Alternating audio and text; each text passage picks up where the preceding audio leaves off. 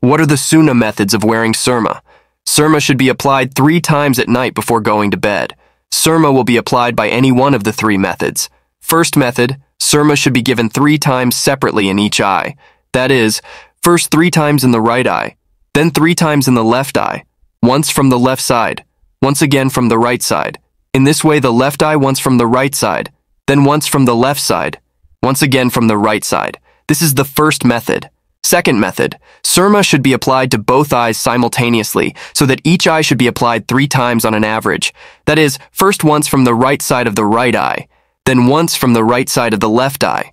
In this way, once in the right eye from the left, once in the left eye from the left side, again in the right eye once from the right side. In this way, surma will be used 3 times on average. The third method, the Holy Prophet used to apply sallallahu alaihi wasallam 3 times on the right eye and twice on the left eye. So surma can be applied in this method as well.